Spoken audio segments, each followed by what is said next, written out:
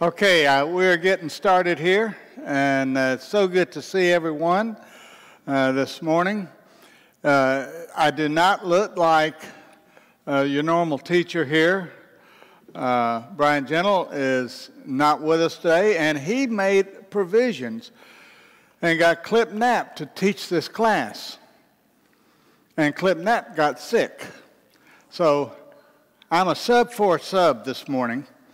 And I found this out very recently, and so I thought, what should I do here to kind of tie in and yet not steal thunder from the class on Genesis? And so I'm going to pick up here with some verses that are not too far ahead of where we've gotten to, and go into a little detail on that, and maybe go in a direction that he wouldn't have. Now let's begin with a prayer. Our Father in heaven, thank you so much for all that you give us, for waking us up this morning and giving us a sleep in the night. We thank you for being able to be here. Thank you, Father, for those who are with us online, and we pray that you would bless each one. Father, there are many in our midst with special needs, physical needs, spiritual needs, and others that only you know and only you can meet. And Father, we pray that you would bless each one. Help us to serve you. Help us in this class period to study your truth and only your truth about the subject at hand, and to learn something that will help us be more of what you would have us to be. Forgive us of our sins. Bless us, we pray, in Christ's name. Amen. I'm skipping just a little bit to Genesis 18. And in the first 5 verses, it says, "Now the Lord appeared to him," that is to Abram, "by the oaks of Mamre, while he was sitting at the tent door of the heat of the day. When he lifted up his eyes and looked, behold, 3 men were standing opposite him.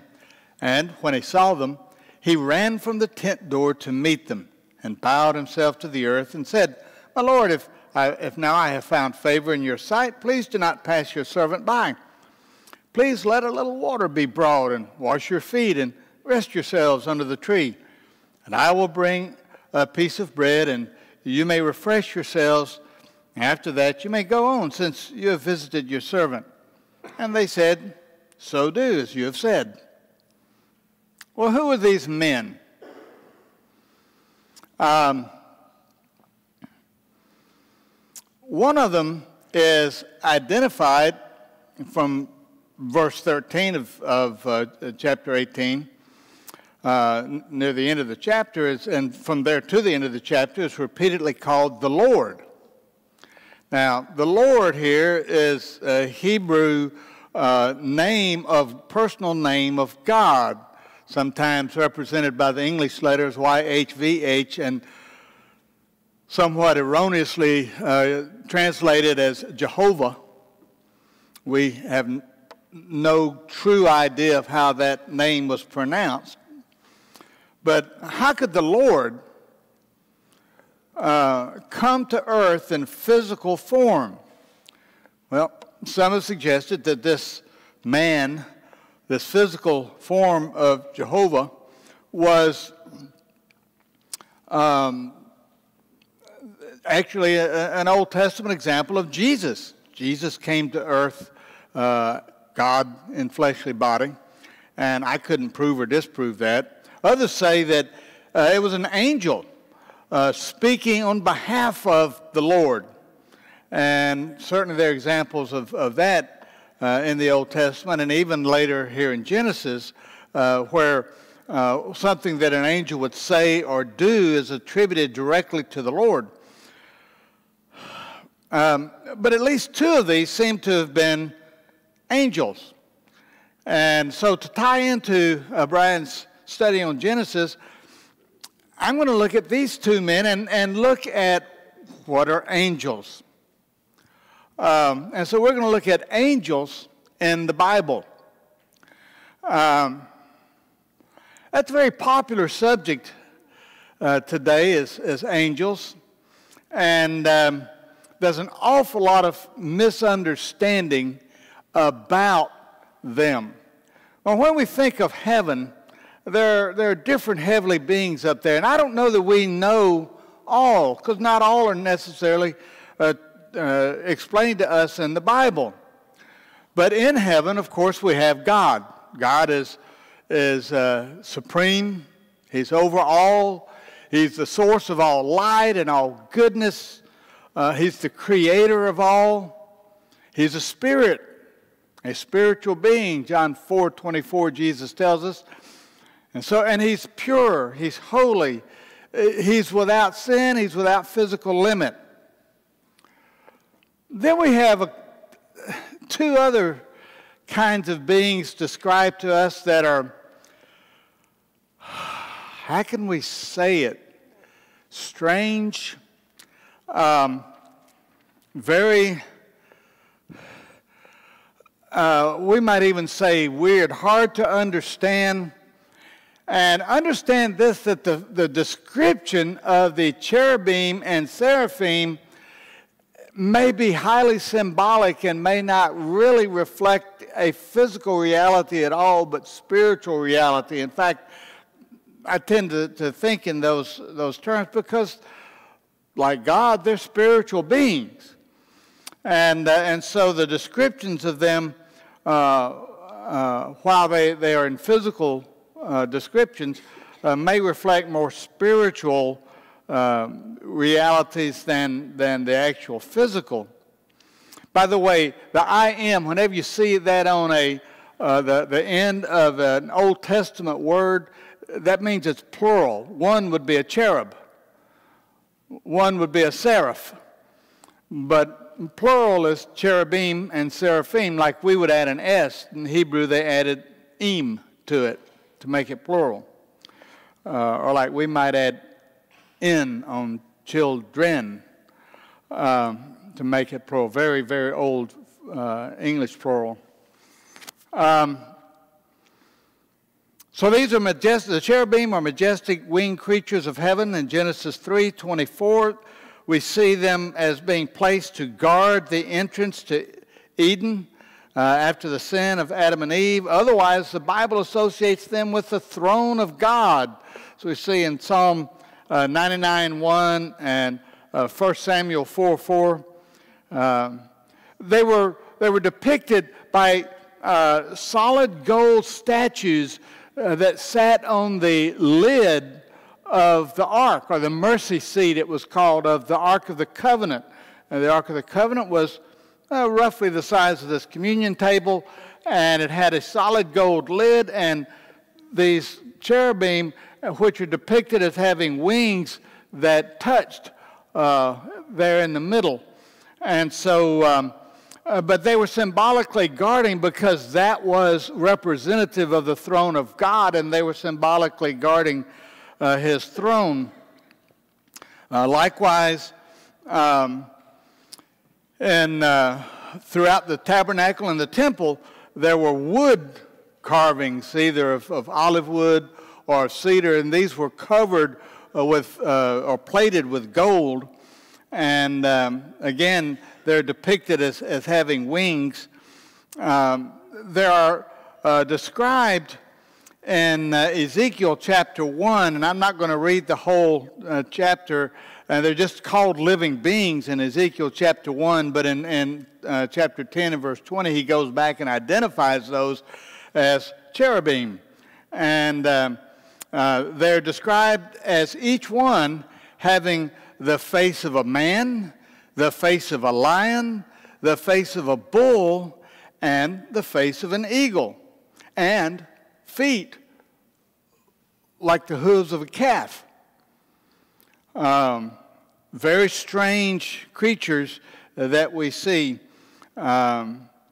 And in Ezekiel 41:18 through 25, the carvings in the temple had two faces, that of a man and that of a lion, looking opposite directions. And the seraphim are described in Isaiah 6:2 and also in Revelation 4 as having 6 wings. With 2 they covered their face, with 2 they covered their feet, and with 2 they fly. And they're full of eyes all over, the wings, the bodies, they're full of eyes and everywhere, and they fly and worship God, saying, "Holy, holy, holy." In both the Old Testament visions of heaven and in Revelation, again, these descriptions are doubtless highly figurative. We need not think of them as literal because we're describing spiritual things, and we don't know exactly how to take those, except that God was trying to give a spiritual lesson about his nature and the nature of his creatures. Angels. Angels, on the other hand, are, shall we say, more common, more numerous, occasionally seen by humans. And so we have sometimes literal descriptions of how they appeared at that point. So the question is, how did they appear? And again, we must keep in mind that they're spiritual beings.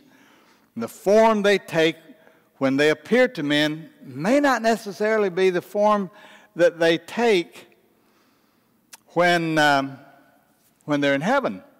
It may not reflect a permanent, fixed spiritual form, because again, they are spirit. Now, sometimes they are unseen.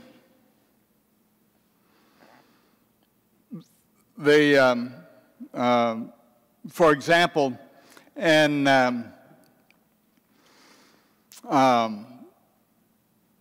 Genesis 22:15, which again Brian will get to, says the angel of the Lord spoke to Abraham, called out to Abraham as he's about to kill Isaac on that altar. It doesn't say appeared at all. He just heard the angel of the Lord.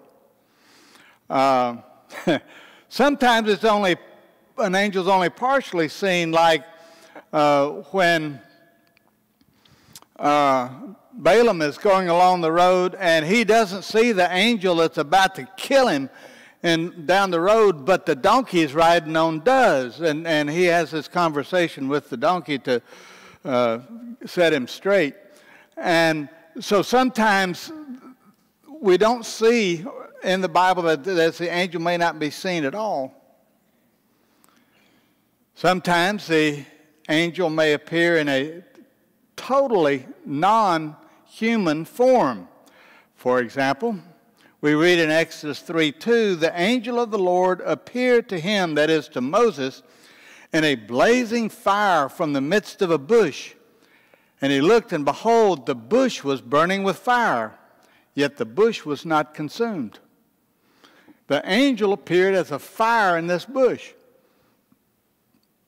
No human form at all. No arms, legs, anything like that. Just fire. And spoke to Moses at that point. Sometimes they're seen in a human form, but described as being like lightning and shining, gleaming. We see this in the New Testament in Matthew 28:3, is described as having the appearance of lightning with clothes white as snow. The same angel in Mark 16:5 apparently as a young man in a white robe.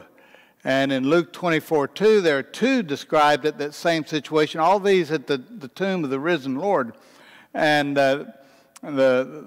described as 2 men in gleaming clothing.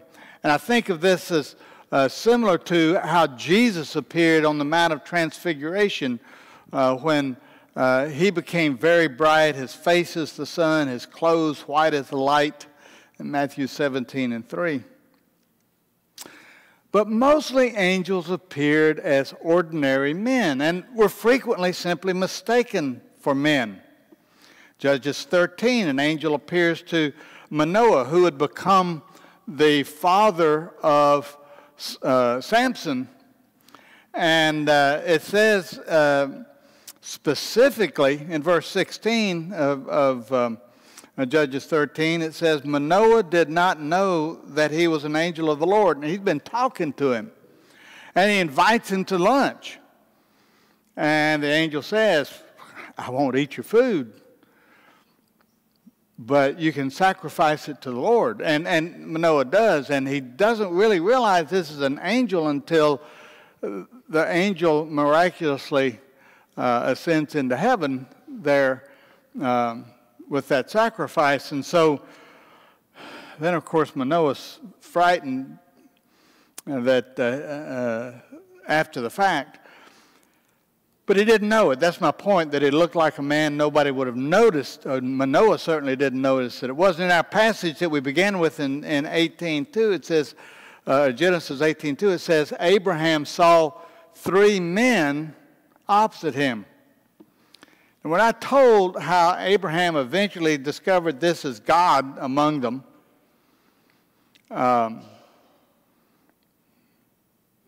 Maybe he figured it out from similarity to other appearances that he'd had. But we're not told when in this encounter, he realized that one of these is God. But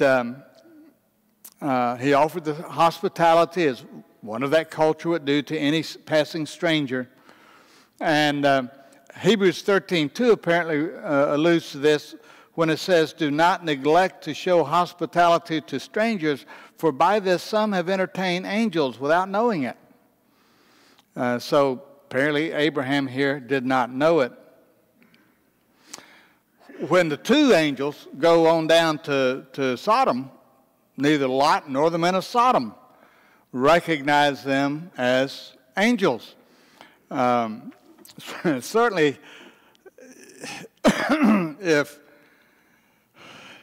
you or I were one of those men of Sodom, I don't think they'd have acted the way they did if they had realized that these 2 are not ordinary men. These 2 are, in fact, supernatural emissaries from God. They wouldn't have to have had a lot of theology to have been frightened to even approach them, much less try to sin against them. And so clearly, they just appeared as men. I think of this, when Lot's in-laws rejected the message, come, we've got to the Sodom's about to be destroyed. And they think, they're joking. If these men had been obviously angels, they'd have said, okay, we're out of here, if that's their message. And I think today, how people fail to recognize God's messenger, fail to recognize God's word as from God, and so they laugh at it, don't take it seriously. Nor sometimes do they take us seriously when we are trying to tell them what God's messenger has said. Acts 6:15, there's a passage that talks about Stephen. He's standing before the Sanhedrin. He's been charged with serious crimes. And he's about to speak to them. And after which they're about to stone him to death. But as he begins his message, it says, and fixing their gaze on him, all who were sitting in the council saw his face like the face of an angel. What did that mean? Was it bright and shining like Moses' face when he came away from being with God on the mount, or from going into the temple and being with God, and he had to put a veil over his face so that the people would not be so frightened of him? I hardly think so. Why? Like those people, the people of Israel, Moses had to put that veil on there because that bright, shining face frightened them. Can you imagine the people of the Sanhedrin who are Bible-believing Jews, even though they don't believe fully and they don't believe all of God's truth? They believe basically in God. Most of them, not all of them, believe in angels. And if what is meant there is that his face was shining bright like the sun, I don't think they'd have condemned him to death and rushed out and stoned him. They'd have said, what you say, we believe, we follow. So that's not what it means. So what does it mean when it says face like an angel? And remember, most of the times angels appeared, people didn't know they were angels. They thought they were just men. I suspect Luke is telling us that his face was firm, resolute, showing faith rather than fear, confidence rather than quivering. He faced them with the determination and confidence in God that an angel would have. Not some miraculous sign. By the way, one of the things that I mentioned with the seraphim and the cherubim, and you'll notice I haven't mentioned with angels, despite all the pictures, all the statues, all the little images hanging from the car windows, nowhere in the Bible is any angel ever described as having wings or a halo. No wings, no halos.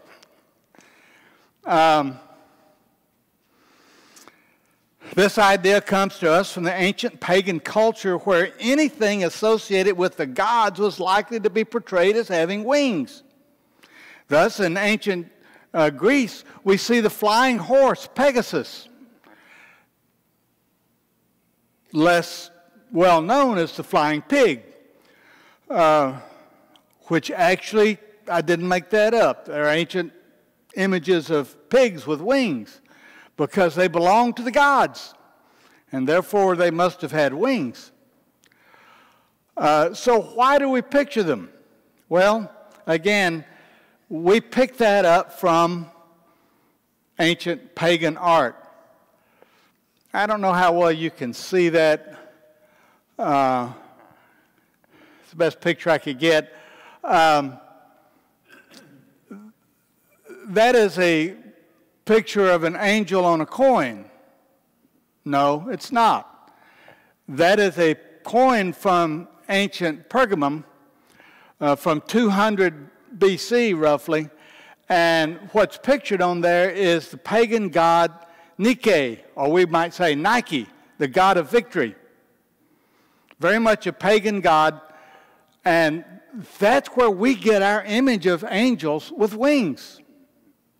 Do they not bring us victory? So let's just put wings on them. Even though in the Bible there are no images of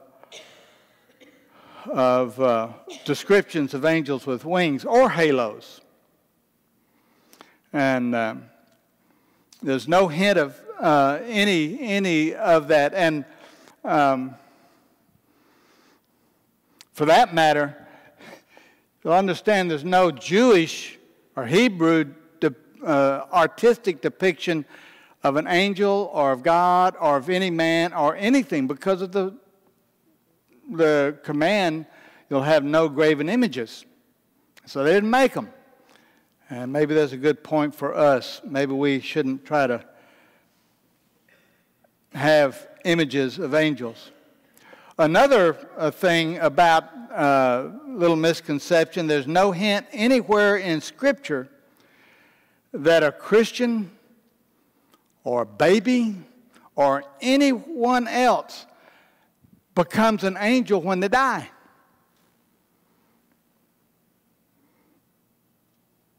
Sorry, Clarence, no wings, no promotion, no matter how many bells ring.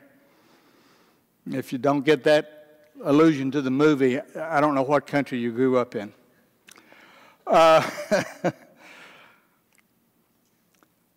Now, in some ways, when we die, we become like angels. Jesus said there's no giving in marriage or marrying after death. We are like the angels who, again, they're not physical. They don't have physical needs of reproduction. And so they are, and we will be like that. So there are some ways that we'll be like the angels. But we certainly don't become angels, or at least there's no scripture anywhere that hints at that. I don't know where that originated. So what do angels do? Well, the word in Greek means messenger. It's angelos, and it just means messenger. The word itself is frequently used of ordinary men. James uses it to refer to the 12 spies sent out by Joshua. They were his angels, his messengers, to spy out the land. James 2:25. The disciples sent by John the Baptist to Jesus were called his messengers or his angels. John the Baptist himself was, by prophecy, I will send my messenger. Luke 7:22 translates that angel. Even Paul's thorn in the flesh, Paul calls an angel or a messenger sent by Satan to buffet his body, 2 Corinthians 12:7. And even though tradition and most translations assume Acts 12:15 as talking about Peter's angel, it's much more likely that when Peter's in prison and the angel comes and lets him out, and the little handmaid Rhoda comes and hears him knocking, goes to get the door, it's Peter, and runs back without opening the door, and they don't believe it. Surely it's his, and most versions say angel. Probably that's better translated messenger. They wouldn't have expected him to have an angel. He didn't expect an angel to open the door, but they would have expected him to be able to send messengers from prison. That was not that unusual. Another function is that angels are often, perhaps always, God's agents in a physical world.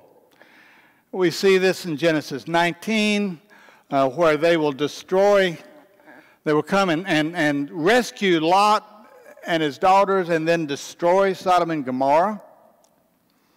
Exodus 33 and 2, we see them acting as God's agent when it says, God says, I will send an angel before you, and I will drive out the Canaanite, and the Amorite, and the Hittite, and the Perizzite, and the Hivite, and the Jebusite. Who's going to drive all these nations out before them? God is. How's he going to do it? I will send an angel before you. For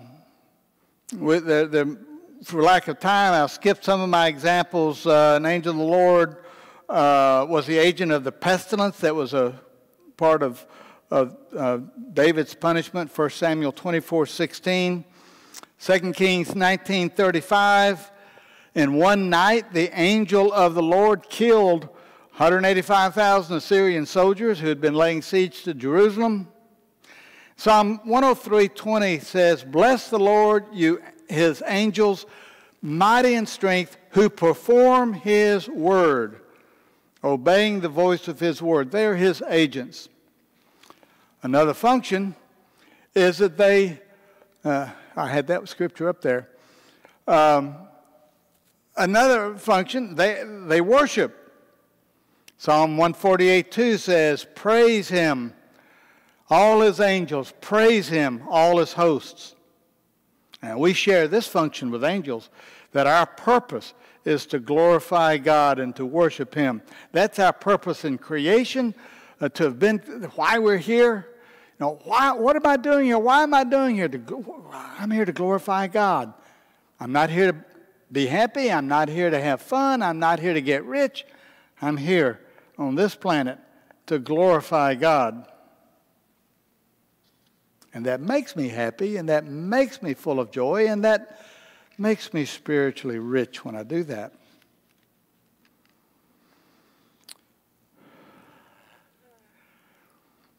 And maybe from our standpoint, the most important function of angels is found in Hebrews 1:14. Are they not all ministering spirits sent out to render service for the sake of those who will inherit salvation? Now, this is not for a new thing, just for Christians. God's angels have always served as ministering spirits. And so we see in Exodus 23:20 that he says, "Behold, I'm going to send an angel before you to guard you along the way and to bring you into the place which I have prepared." Daniel, spending the night in the lion's den, told the king, "My God sent his angels and shut the lion's mouth, and they have not harmed me." And that's Daniel 6:22. And we see in the New Testament, Lazarus is said to have been carried to Abraham's bosom by angels. And the angels ministered to Jesus after the 40-day fast and the end of the temptations there in Luke 4. Now, we don't know and really shouldn't speculate on the ways angels minister to saints today. We've not been given that information, but we can know they do and have confidence in that. Some believe in individual guardian angels, and the scriptures don't specifically teach that. The examples we've given of ministering are not examples of a single guardian angel assigned to an individual. In fact, Elisha, on one occasion at least, seems to have, when he needed it, a whole army of angels, 2 Kings 6:17. Surrounding his city. The closest statement that might indicate an individual guardian angel existed would be Jesus' statement about children in Matthew 18:10. "See that you do not despise one of these little ones, for I say to you that their angels in heaven continually see the face of my Father who is in heaven." Now, it's difficult to know exactly what he was saying, other than that God is acutely aware of how we treat children. But he doesn't actually say that each child individually has a guardian angel assigned, but that the guardians care for them. The angels care for them, are watching over them, and appear before God and report. Let's look quickly at some things that angels are not. First of all, they're not all-knowing. They're not omniscient like God. Jesus said they didn't know the time of the final coming, Matthew 24:36. Although they wanted to, they didn't know exactly what God was up to all those years of the Old Testament through when God sent them with messages, and God sent the prophets with messages. But 1 Peter 1:12, speaking of the Old Testament prophets says, "It was revealed to them that they were not serving themselves but you, and these things which now have been announced to you through those who preach the gospel to you by the Holy Spirit sent from heaven, things into which angels long to look." Angels didn't fully understand it, even, it uses a present tense, even as Peter was writing that. Angels are not above sinning. 2 Peter 2:4 talks about if God did not spare the angels when they sinned, but cast them into hell and committed them to pits of darkness reserved for judgment. And he goes on. His point is, hey, if he punished sinning angels, he knows how to punish you if you rebel against him.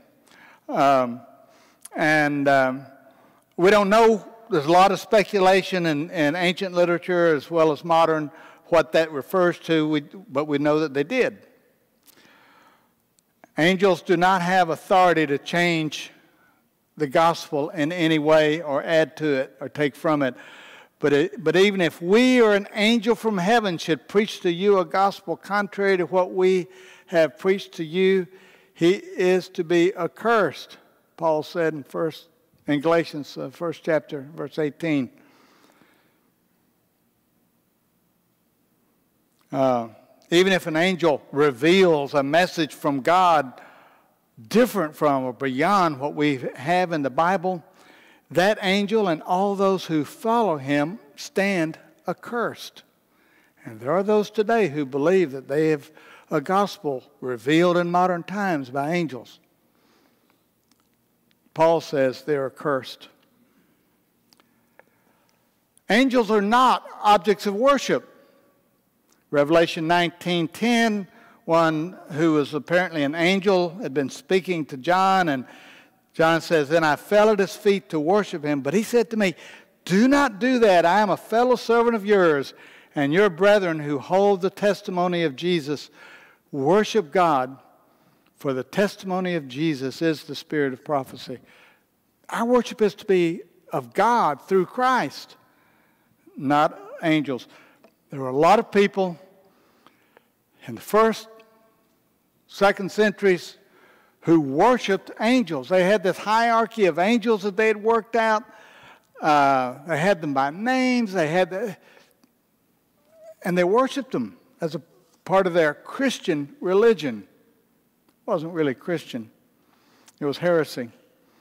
And there are those today who worship idols, who worship angels. Did I say idols? Several years ago now, I was in a Christian bookstore in another city, one of our Brotherhood bookstores. And there in the checkout counter was a little display, little cards with little pins of angels with their wings and halos, which angels didn't have.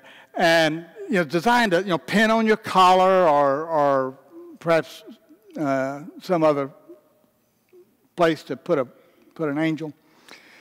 And the message on the card said that pin me on your collar or whatever it was, hang me about your neck as a necklace to protect you and to bring you good luck. Folks, if that's why you wear an angel pin, you are an idolater. Let me repeat that. I'm serious about that. If you wear an angel pin or anything else, a cross or whatever, and you think that is going to protect you and bring you luck and blessings, you are guilty of idolatry. God brings the blessings. And yes, he sends his angels, but not physical pins and jewelry and things that are made by the hands of men. And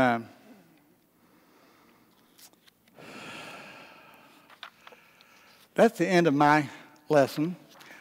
And I've rushed through because my wife said, "Don't let people talk, because if you do, you'll never get finished." She knows me. And first of all, I want to say this is not a complete lesson. We could have a quarter on this. Second, let me say I'm not the expert. So if you've got questions, go to your Bible. I think I've told you everything I know. If you were here Wednesday night, I'm not quite at Mount Stupid yet because I know I don't know a lot. But I'm not very high up on the other side either. So if you have questions, I'd be glad to discuss them and talk with you. And if you got a question now, we've got 4.5 minutes now. Yes. Neal, I thought running through my mind was Paul talks about spiritual warfare. Yes. And there is spiritual warfare. And two of the camps are angels and demons. We know of angels working throughout man's history, but we also know of demons working as well. Neither one possesses us. One fights for us, one fights against us. I don't know what point that was. It's just an okay. Yeah, and for those of you at home, or maybe even here, who couldn't hear that, he brings up that Paul talks, actually in several places, but specifically in Ephesians, about the warfare, the spiritual warfare that we're engaged in, and there are spiritual powers. He says in the heavenly places, which doesn't just mean in heaven. In Ephesians, that means in the spiritual realm. And there are both evil and good spiritual powers vying for our loyalty. You'll notice I didn't mention the evil powers today because I knew I only had 45 minutes. And so I didn't even try to talk about the devil and his angels. Or some would say, was the devil an angel who's fallen? Because it says angels sinned. But I don't know that. That is pure speculation. John Milton thought he knew, but the rest of us are pretty much left. And those are the kinds of speculations that I think Paul warned Timothy about not getting into. And old wives' tales and such. So we don't need to go places where we don't know. If we've got God's light, we can see where we're going. Let's go there. But if we don't on a given subject, let's refrain from going that direction. Yes. I may have missed something. When you say there was no hint of angels having wings, did you mean human form with wings? There's no hint of angels. Any angel, now the cherubim and seraphim are pictured as having multiple wings, but there's no picture description of an angel having a wing or a halo. Halos, by the way, come from medieval art. The idea that holy people, Jesus, Mary, the prophets, and angels were holy, so like Moses, their faces must have shined.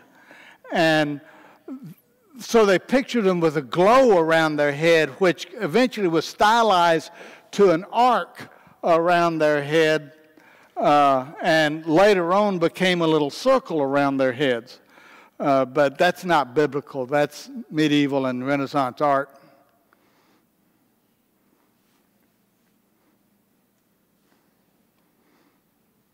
Well, I believe our time, we've got about 20 seconds, so I'm going to call it quits there. Thank you.